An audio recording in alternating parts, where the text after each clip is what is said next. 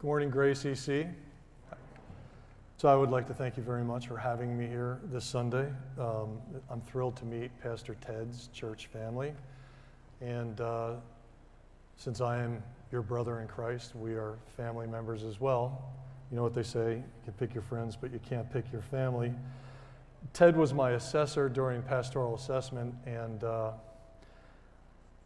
thing I don't get, my pastors at Community EC do the same thing. They wear long pants with flip-flops. I just don't get that. It's like wearing white after Labor Day. And I always bust their chops about it. And so I was in Israel with one of the pastors, and they served dinner only till 6 o'clock. So I quick took a shower, put on jeans, a t-shirt, and the one time, I swear it was one time, I wore long pants with flip-flops. They took a picture of it and circulated it through the whole church. And that thing pops up like a cold sore when I least want it. So anyhow, Ted's a really good guy. And as you know, my name's Larry. My full name is Lawrence Stephen Bentz. When my mom was angry at me, she would insert my confirmation name as well. I'm an ex-Catholic, and she would call me Lawrence Stephen Michael Bentz. And then she would follow that up with, wait till your father gets home. But my road name in the ministry is Gunner. And Triple Tree Ministries is a motorcycle ministry. And although we reach out to the motorcycle community at large, our primary focus is the 1% motorcycle clubs. And for those of you that don't know what a 1% motorcycle club is, back in 1947 in Hollister, California, there were motorcycle races, and a bunch of clubs all came to attend the races. Well, things got a little out of hand, and they had to call the police to restore order. Well, because of that event, the newspaper sensationalized it, they embellished it, and America became enthralled with this new subversive subculture in the motorcycle community, so much so that Life magazine did an expose on it. And Life magazine sought a quote from the American Motorcyclist Association, the AMA, in which the American Motorcyclist Association denounced the bikers, stating, and I quote, 99% of its members were law-abiding citizens, thereby marginalizing the 1% as outlaws.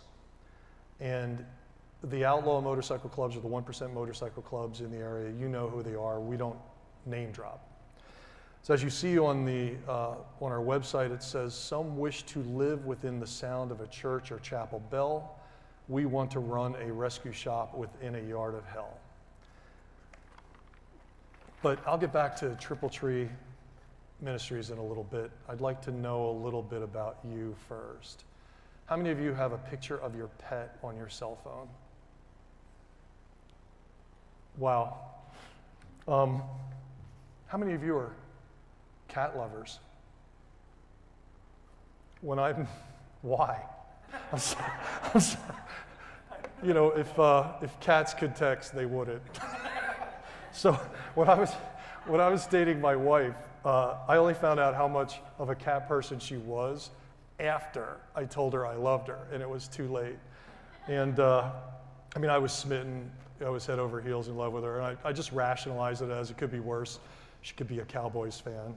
And so now that we know the cat people, how many are dog people? Oh, good. I'm a dog person. I love dogs. What I love about dog people is they will go up to a complete stranger if they have a dog and just go over and say, hey, can I pet your dog? And they start making baby noises to the dog. Dog people are great. Not that there's anything wrong with cat people. So I have a cattle dog, an Australian Blue Heeler. An Australian Blue Heeler is, well, cat people would love an Australian Blue Heeler because they shed a lot. And they're very loyal. They're like a shadow. You don't need a leash. But they're not cuddly. They're the kind of dog that will meet you at the door and say, hey, welcome home, I love you. I'll be over here in the corner and let you know if anything changes. So I missed having a cuddly dog. I know, ex-Marine biker, and I want a cuddly dog. So I told my wife, I said, I wish we had a pit bull again. I'd like a female and a brindle. And we were just passively looking, nothing serious. And one day I got a phone call at work. She goes, honey, I found a female pit, and she's a brindle. I'm there, oh, really? And she goes, yeah, it's a rescue. I'm there, oh. I didn't want a rescue pit because I don't know anything about it. You know, if it was a Yorkie or a poodle, yeah, I would think about it. But this is a pit bull. You know, I don't want to rescue a pit bull. And she goes, well, it's not really a full-bred pit. It's a mix. And they're mixed with what? Rottweiler? Wolverine? You know? No, now I definitely don't want it. She goes, well, it won't hurt to go look. So I came up with a diabolical scheme. I would make an appointment with the people, go look at it myself, say I didn't want it, which I already made up my mind I didn't want it, and everything would be cool. Happy wife, happy life. I don't get the dog. So the day comes to go meet the dog. And about half an hour before work's over, my wife gives me a phone call. She goes, we're ready. And they're ready for what? She goes, me and the girls are ready to go see the dog. I'm there, oh, no, I'm just going to go up by myself. She goes, oh, no, you're not. So you already know how the story ends, don't you? We go up, meet the dog. The dog's adorable. I come home with the dog. Team Estrogen wins 3-0. And Rosie is the name of the dog. And she's absolutely, I know. Yeah, she is adorable, isn't she? So we get the dog home. And the next morning, I go to feed her. Now, Cody's the cattle dog. Rosie's the whatever she is. And so I put food in Rosie's bowl, put food in Cody's bowl, and Cody devours his, and Rosie won't touch hers. So Cody finished hers. And I'm there, you know, I just attribute it to nerves or something. So that night, came home from work, I did the same thing, filled up both bowls, and she wouldn't touch it. And Cody ate both. He's loving this. So I called the vet, and I said, hey, Rosie's not touching her food. And she goes, oh, don't worry about it. It's probably new surroundings. She's getting used to it. So I go to bed. The next morning, I do the same thing. Well, Cody goes right for Rosie's bowl, and I go like this to push him away, and I spill the bowl. Rosie devours every morsel all over the floor. She's like making, like a piranha. She's like making dog noises I never heard before. I'm there, oh, it wasn't the food. It was the bowl. I don't know why she was afraid of the bowl. It's just, I put it up there so you could see it. It's just a stainless steel bowl. So she needed the food. She needed to be nourished. She was hungry, but she was intimidated by the bowl. See, to a lot of people outside of our church, the four walls are the bowl. They know, they sense inside them that there's something missing, that there's more to life, but the building is like the bowl. They're kind of intimidated by it. To paraphrase Pascal, there's a God-shaped vacuum in the heart of every person, and it can never be filled by any created thing. It can only be filled by God himself. A similar example, my sister, my twin sister, her name's Rose, by the way, and yes, we name our pets after the family members. It's a family thing. But she worked for a private hospital administering a program for the state of New York, which provided preventative health care services to the needy.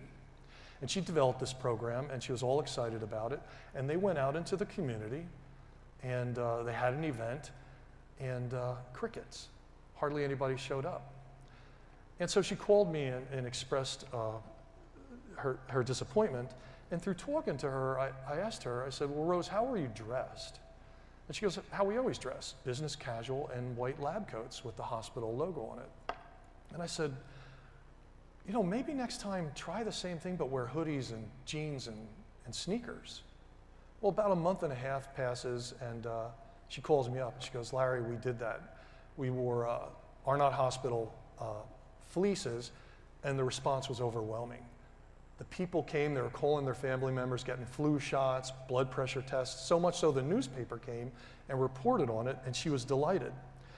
It wasn't the services. It wasn't what was being offered. It was, I guess, the sign of institutional authority. They're people, not projects. They needed the services. They wanted them. They made their lives healthier, made it better, but they were intimidated by the lab coats.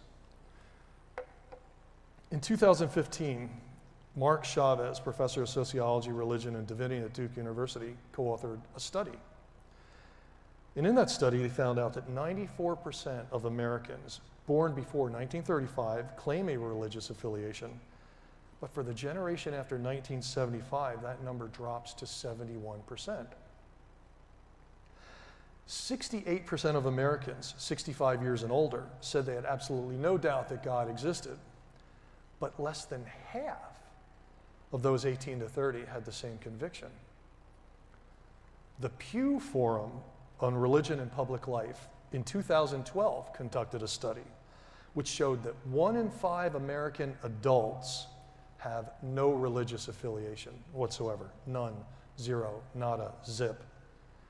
That is the highest percentage ever recorded by polls conducted by the Pew Research Center. So, I did a 5-minute Google search of your area. They put census data on it. I don't know how accurate it is, but we'll use those numbers. The dotted lines represent less than 11 road miles from this church. Schuylkill Haven, Cressona, Lake Winona, etc. Comes out to about 15,000 people. 1 in 5, for those of us who went to public school, 20% of 15,000 is 3,000. 3,000 adults in this area within 11 miles of your church have zero religious affiliation. Zero. Now, let's add the kids, because that was just adults, right? Let's add the kids, and let's assume that maybe 10% of the people that said they do have a religious affiliation are in fact casual or passive Christians. You know, Christmas, Easter, funerals, weddings, occasional Sunday here and there. We add that up, it comes out to 4,500 people. 4,500 people within 11 miles of this church have little or no religious affiliation whatsoever. To put that in perspective, on 9/11, when the Twin Towers came down, 2,997 people perished, and the world stopped. Now that's 4,500 people based on data from 2012. What do you think it'll be a decade from now? More or less? See, media and popular culture bombards us with depictions of Christians as mean, judgmental, homophobic hypocrites. Of course, like Rosie, those 4,500 people are apprehensive about the bowl, right? And some who have actually, sadly, some who have actually experienced church have had awful or hateful things perpetrated by either the prelates, the clergy, or sadly even the congregants. Of course, those 45 people want nothing to do with those wearing the lab coat or the institution. But then how will those 4,500 people understand the true nature of our Savior? Right, that only Jesus can fill that vacuum that Pascal talks about, that their souls are pining for. How will they experience the overwhelming joy Christ can bring into their lives, or even in your prayer requests, that peace that surpasses all understanding when you're dealing with cancer or divorce or all the things life throws at us? That without Jesus Christ, there is no salvation. There's no everlasting life. How? Because they're certainly not just going to stroll in here. You know, maybe one or two, but they're just not going to stroll in here on a Sunday morning. In Romans 10:14 through 15, and I'm sure you're familiar with this verse. But how can they call on him to save them unless they believe in him? And how can they believe in him if they've never heard of him? And how can they hear about him unless someone tells them? And how will anyone go and tell them without being sent? And that is why the scripture says, how beautiful are the feet of the messengers who bring good news. Evangelia, evangelism, evangelia, good news. It's a simple message, salvation through faith. See, the more things change, the more they remain the same. In the 18th century, George Whitefield, John Wesley were denied access to the pulpits to preach the message of salvation by faith, which is ironic if you think about it, because it was that simple message that Martin Luther had his epiphany that formed the Reformation. That simple message, they're denied access to the pulpits. So what they do, they went into the town, into the countryside, directly to the people. Now, the commoners, who quite frankly were the laborers that actually built the church, rarely had suitable attire to attend the church. And if they could attend the church, In some cases, there was a pew tax. They couldn't afford the pew tax, so they were relegated to the cheap seats in the balconies and the stigma attached to that. I mean, there was no social welfare in those days, and quite frankly, they were preoccupied with survival. So Wesley and Whitefield met the people where they were, as they were. Does that sound familiar? I mean, Christ doesn't wait for us to spruce up our lives a bit. He met each and every one of us as we were, where we were. That's what happened to me 21 years ago. A neighbor invited me to church 21 years ago, invited me to a community EC church on Visitors Day. And as unfathomable as it is, I'm standing here before you. The simple, pure message of the gospel, salvation by faith through grace, was devoured by those people, the disenfranchised who wouldn't darken the doorway of a church. They were starving for the gospel message. It wasn't the food, it was the bowl. The revival was so contagious and widespread that historians today call it the Great Awakening. A few godly men on horseback, meeting people where they were, as they were, they changed a nation, and quite frankly, the entire world. Now, they didn't have social media, they didn't have cell phones, they didn't have TV, they didn't have radio. They had a simple message of salvation by faith and horses. The Great Awakening occurred with an outward-focused model. Can I get an amen if anyone here thinks our nation could use a Great Awakening? Amen, right? Jesus went through all the towns and the villages, teaching in their synagogues, proclaiming the good news of the kingdom and healing every disease and sickness. When he saw the crowds, he had compassion on them because they were harassed and helpless, like sheep without a shepherd. Then he said to his disciples, "The harvest is plentiful, but the workers are few. Ask the Lord of the harvest, therefore, to send out workers into his harvest field." See, the good news today, to be missional today, you don't have to go to some far-off country and eat rice with every meal. It's right outside your doorstep. I mean, there are 4,500 people within 11 road miles of this church that could use this message. In the Marine Corps, we would call that a target-rich environment. If there's any Marines in here, I'll take an oorah. Oorah!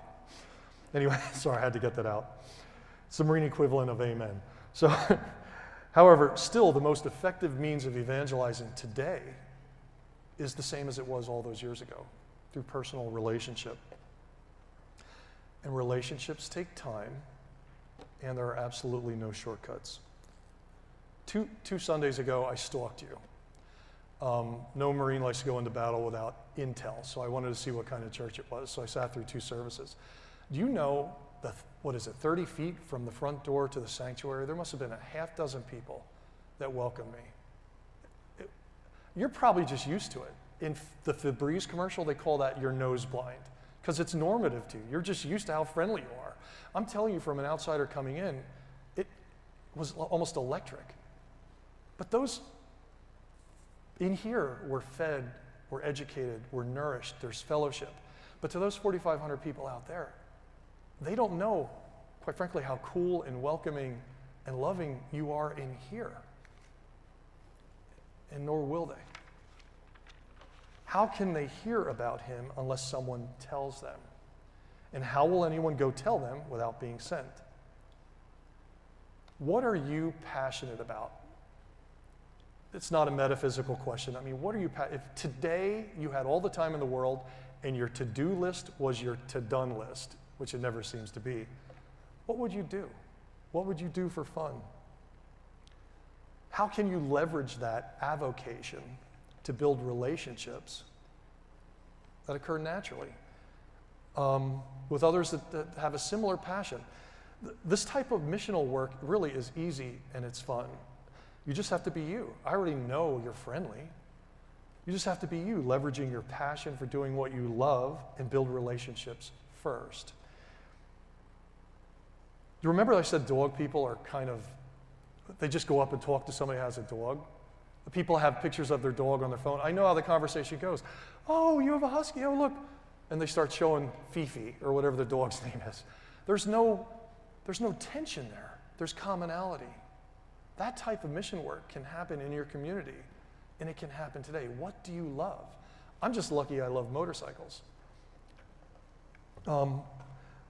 In some cases, church out there, it may never come into here. Church out there may look totally different than church in here.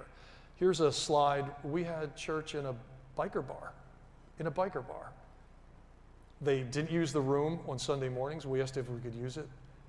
And we had people, we didn't market it or promote it as biker church. We promoted it as church for those that aren't comfortable in church.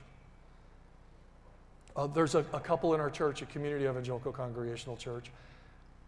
They lived in Laureldale, and they noticed that none of the neighbors really talked to each other. So they started out with prayer. They'd walk their dog through the neighborhood and pray for the houses. They decided to have a picnic, not a church picnic, no overt religious thing, just let's get to know each other picnic. And so people from the church, like myself, came to help serve the food so they could mingle. It was a success. Later, they said, hey, we should do this on Tuesday nights. Let's have dinner together. And like the picnic, the dinners would start with an invocation and then casual conversation. Then later said, do you guys care if we talk about Jesus after dinner? At first, maybe half the people left, but they still came back for dinner. To this day, a year later, there's 20 people that go to church on Tuesday nights. 20 people that would never set foot in a building like this. Now, I hope that they do, because here there's all the resources in which to build their life with Christ. But if they don't, they're getting churched Tuesday nights in someone's living room. And the members of the congregation are making the food so that they can minister. Triple Tree is an example of relational ministry. A lot of Christian clubs are insular. They're more like fellowship. They go for ice cream runs or go for rides, and that's all well and good, but we're not like that. And in my world, you can't just put a patch on your back. It's a good way to get run off the road by the dominant club. The proper procedure is you go to the dominant club and you ask permission, can we wear our cut or our colors, as we refer to it? They may or may not grant it. We were told we couldn't wear our colors. So like say you're in California, you would go to the Hells Angels or the Mongols. Texas, it'd be the Banditos. Ohio would be the Outlaws. So the dominant club in this area. I'd rather not mention the name. But they denied us. They denied our very existence. They said you could wear t-shirts. So okay, we wore t-shirts. Well, a couple months later, we found out that one of their members went down. He went down hard. He was in the hospital. So we decided we were going to have a benefit. We're going to raise money. Because a lot of these guys, they don't have health insurance. They're on the fringes of society. So what was really cool is that people like me that go outside were supported by other people within the congregation that provided food and all that stuff. And we raised $2,500. So the president of the club put it in a paper bag, and we made arrangements to meet the president of the dominant club. He handed him the paper bag. The guy opened it up, and he goes, "What's this?" And we said, "It's $2,500 for your brother." He goes, "Why would you do this?" I said, "Well, because Christ tells us to." And this guy, president of a dominant motorcycle club in Lancaster County, the Bible Belt of Pennsylvania, where you can't turn in any direction and throw a stone without hitting a church, said, "No one has ever done this for us." The first example of Christian compassion and Christian love was in a paper bag, in its purest form, meeting the needs of the people where they are, as they are. So, as I said, in Triple Tree Ministries, we are in it. We try not to be of it. Since that day where we listened to God in humble obedience, did not force our will, assert our will, say, well, we've done weddings for motorcycle clubs. You see the patches, who they are. We've been on the bottom right-hand corner. Do you see the patch that says Sons of Satan? Sons of Satan. Do you know what we're doing there? We're baptizing his wife. Sons of Satan, and we're baptizing his wife. Do you know what happens in an event like that? Because it's important to her, it's important to him, and because it's important to him, the entire club comes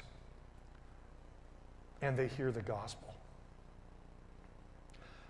The Dominant Club, I guess, realized that we were sincere, and as I said, we're allowed to wear our cuts. There's a toy run in Lancaster County. It's huge, hundreds of bikes, and they fly like crazy to the Hershey Hospital. And that president came up to us and said, came up to Rev, our president of the club, and said, hey, can you pray before this?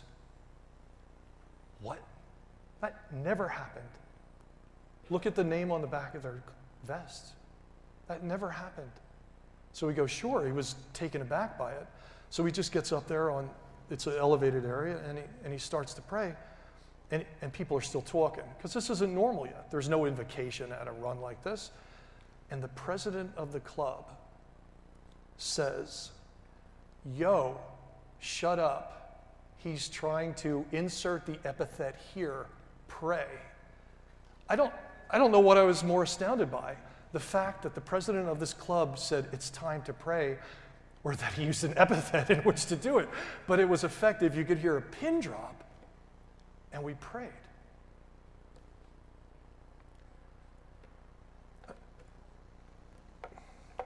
Jesus said, I am the light of the world. Whoever follows me will not walk in darkness, but will have the light of life. See, we are merely the pane of glass. We're not the source of the light, but we are called to transmit that light. We're like the globe of a lantern. But if that lantern's hidden always by four walls, nobody's going to see it but this room. In Matthew, Jesus says, you are the light of the world. A town built on a hill cannot be hidden. Neither do people light a lamp and put it under a bowl. Instead, they put it on its stand, and it gives light to everyone in the house. In the same way, let your light shine before others, that they may see your good deeds and glorify your Father in heaven. Let me paraphrase this.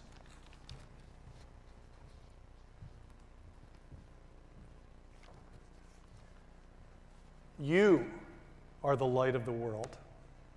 And Grace EC on this hill cannot be hidden.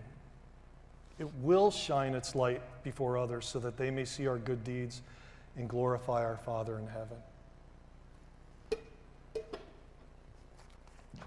See, every single one of us is called by Christ to go out there to transmit his light. We're called to be in this battle. And so, like it or not, we're in this fight. We're in this fight together. Now look, we may or may not create the Great Awakening, or we may not change the entire world like Wesley and Whitefield. But by God, let's leave a scar, shall we? Amen. Thank you, Larry. If you can just hold on a second, please. Quite frankly, this is probably one of the best presentations I've ever heard from a guest speaker. Can we have a round of applause, please? Thank you. And on that note, I'm sure people are probably wondering, as I am, okay, what do you need help with the most, and how can people here help make that happen? Oh, wow. Like, I feel like Rev when he was asked to pray. Well, pray for us. Really, what we do, I don't want to make it sound, I mean, it's not like we're in Pakistan or an Islamic country. But really what we do is dangerous. Not the riding the motorcycle, but the places that we go to, it's pretty dangerous. So if you would pray for the ministry, and seriously, if you would add that to your prayer list, I'd appreciate it. And if any of you guys, and it's not for everyone. I heard an hoorah from a Marine. Marines make really good members because they like danger. They like that rush. And so to minister to the 1% motorcycle club, you don't have to be tough, because really only by emptying ourselves, who we are at the foot of the cross, emptying us completely, can God infuse us with the true power, his power, right? So yeah, I'm a big guy, but that means nothing compared to Almighty God. So, but if you have anybody that might be interested in this ministry, give me a call. But your prayer would be really appreciated. Thanks. If someone wanted to contribute financially on their own, independent of Grace EC. There's on our website, there's I think a donate now button, but Is it tripletreeministries.org? Yeah, I have my cards. I'll leave some cards here. It is tripletree.org, I think. Hang on, I should read it. You put me on the spot, so. I'm sorry, I didn't mean No, to it's totally cool. Thetripletree.org. Okay. The Triple Tree. So. Is it okay if I just take 5 minutes to see if anyone has a question for Larry you'd like to ask? Is that okay with you, sir? Yeah, sure. Does anyone have a question? Shane, I know you're going to be going to school down there in Lancaster, and he's a Marine. Oh, really? Where's he? Thaddeus Stevens, can you stand up, please? Semper Fi, Devil Dog, hoorah. Hoorah. All right. Thank you, Shane. But does anyone here have a question? There has to be something that piques your interest. For example, your most dangerous moment. Well, here, do you go by yourself? Are you always by yourself? Are you with another member when you're riding with these guys? Oh, no. Well, we're a club, so we try and go together. But we all go to a home church, so on Sundays we pretty much disperse. Now, next week we're going to surprise. Oh, this is really cool. So there's Veterans Riders Association, secular club. But we've been hanging out with them. Pastor Matt has a new church in Reamstown. He's the new head pastor for Reamstown. He's friends with Ted. And so I was at an event for VRA, Veterans Riders Association. I said, hey, let's go surprise Matt at his church. So next Sunday, again, under the guise, not bait and switch, to surprise Matt, I'm taking a whole club of secular motorcyclists into a church. And what was interesting at their party, again, being in and not of, they come up to me and say, I used to go to church. I love church. I just haven't been there for a while. Well, so I'm going to take them to church, and hopefully they won't be intimidated, and it will become part of their normal life. So yeah, that's the sort of thing we do. And this ministry that we're in particular isn't necessarily for everyone, because it's I came from that world. I was pretty wild, and I was curious about your background and how you got. Yeah, well, yeah. I mean, that's old Larry, when he had both his original knees, but. So just like somebody from the 4500 would come in here, they might be intimidated crossing that threshold because it's not their normal culture. A lot of people from the Christian community would be intimidated going into my culture. So it's what's amazing, and I always honestly felt like I was on the B team. I didn't grow up in the church. I was Catholic, even though it's Christian, but it wasn't like this, where it's your family, it's your life. So I always felt like I was on the B team, and it's especially with all the crazy stuff I did. But God took all that and those blemishes, those scars, and he made it something beautiful. Yeah, you're not supposed to cry when you're a biker, I'm just saying. So I prefer not. But it's amazing that God can use whatever we were, whatever we are, as we are, for his light, for his living water. It's humbling. I do not deserve to stand up here. There's people in this congregation that will forget more about the Bible than I know. And I'm really humbled and honored that you would let me do it. We're so happy to have you here. Fantastic presentation. Again, a round of applause.